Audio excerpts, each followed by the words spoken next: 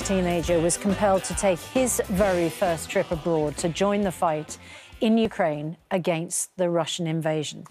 Alex, which is not his real name, has now returned to the UK after narrowly escaping a deadly attack at his base and says he wants to dissuade anyone else from thinking of following in his footsteps.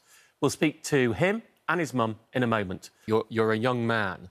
You've got no military experience whatsoever.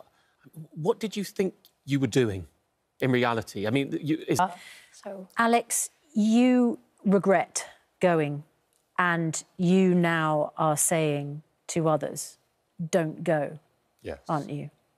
What would you say directly to someone who is considering doing exactly what you did?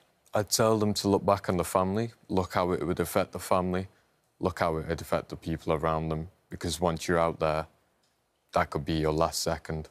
That could be your last life, and you'll never be able to see them people again. And just in a word, are you still watching the news about the Ukraine? No.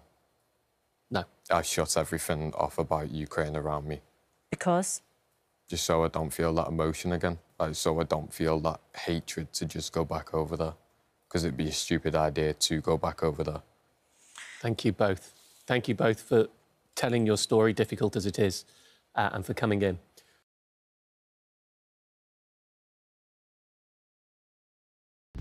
In case you missed it. Thank you both. Thank you both for